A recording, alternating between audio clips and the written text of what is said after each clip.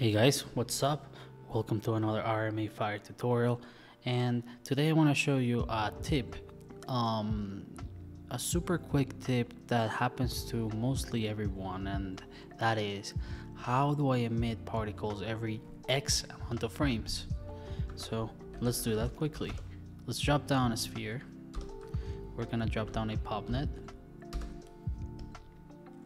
and connect your sphere onto popnet, and I like to just scatter some points on our sphere. Then we're gonna go into pops, and we gotta tell popnet to on our pop source that we want all the points to emit particles, and then we're gonna add a pop force so that we can actually see what is going on, because if we hit play without a pop force, then particles are just gonna be static. So let's hit play, and this is what we get. Particles being emitted every single frame, right? Particles being emitted every single frame.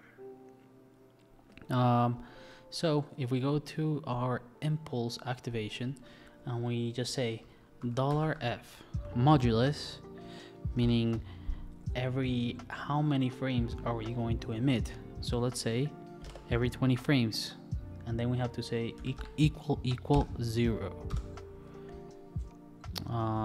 So let's see if this works. Boom.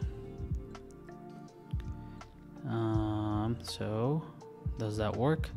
So let's see, on frame 20 it emits, right? We get to frame 20, boom, it emitted particles. 40 emits particles. A way that is easier to see this is, let's just do like a one particle, and let's see if it emits every 20 frames. So if we hit here real time, we'll see every 20 frames one particle has been born.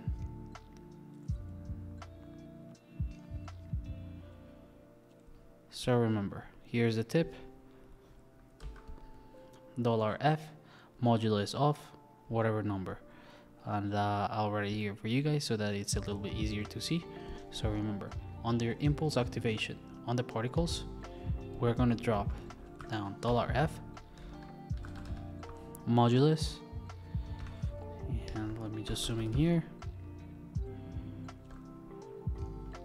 modulus of whatever number. So if you wanted to emit every 20 frames, 30, 10, or whatever, is equal 0, and this is the modulus that you change however many frames you want it. And that's it, guys. I hope you guys enjoyed this tutorial, and I'll be back with more.